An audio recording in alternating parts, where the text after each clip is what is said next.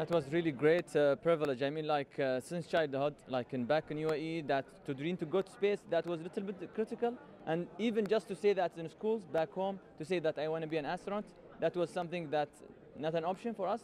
But when they did the announcement back in 2017, and we saw that opportunity, we applied, Sultan and myself and 4,000 applicants from UAE just to apply and to be UAE astronauts. So we had that privilege. We have been selected for the first batch in UAE.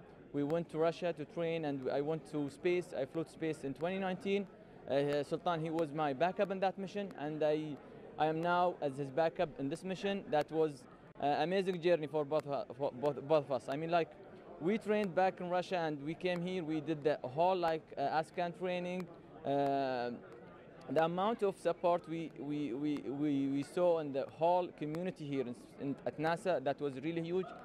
Just to make this mission happen for UAE, it's big and huge, and we are really excited. I am super excited to see my colleague Sultan and Woody, Steve, and Andre Fadayev launch to space. It's gonna be an amazing mission for them. 6 months on board the station, doing science, exploring, and conducting different sessions with different schools and kids. That for me is a big thing.